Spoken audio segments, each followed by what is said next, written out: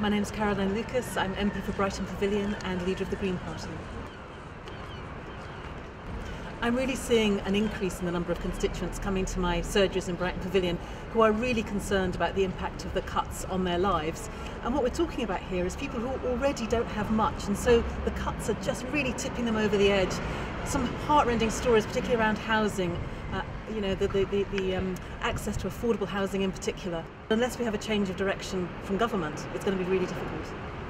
I support a Robin Hood tax because it's such an obvious way of raising money in a way that doesn't hurt ordinary people. Basically, just a tiny extra cost on the financial transactions could raise, here in the UK alone, up to £20 billion.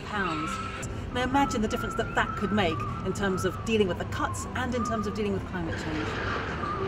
I think a green economy is a really thriving economy with lots of jobs. The truth is that investment in renewable energies, energy efficiency, as well as being good for the environment, is good for the economy, it's good for jobs. And that's why it's such a crime, really, that this government isn't putting the investment where we need it, getting people back into jobs again and getting this country onto the road towards sustainability.